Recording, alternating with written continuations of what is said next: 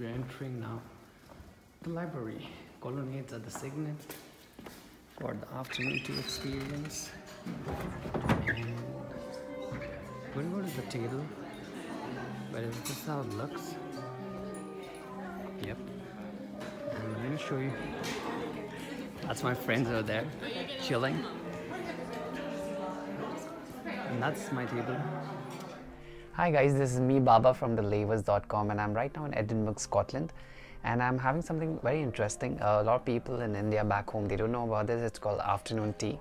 So what is afternoon tea? In early 19th century, Anna, the 7 daughters of Bedford, she had this very feeling of sinking feeling during afternoons, you know, because normally that time people used to have 2 meals in a day. That was breakfast and dinner, and the afternoon time was like boring. Let's say it was boring.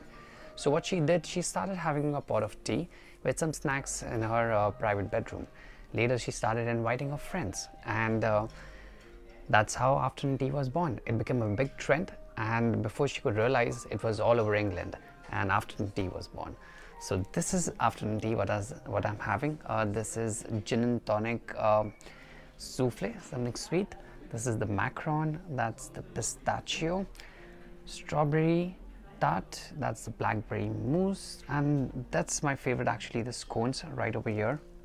If you see these ones, yeah, with the clotted cream and strawberry jam, and the tea, which is the most important part of this thing. And also you get sandwiches, so it's like a very big thing, whole ceremony which happens.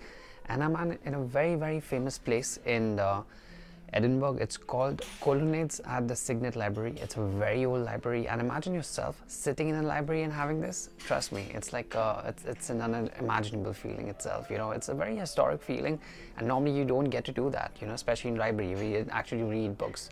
So if you find yourself in Scotland, Edinburgh, you have to make sure that you come here at Colonnades at Signet Library and have the most amazing thing called afternoon tea.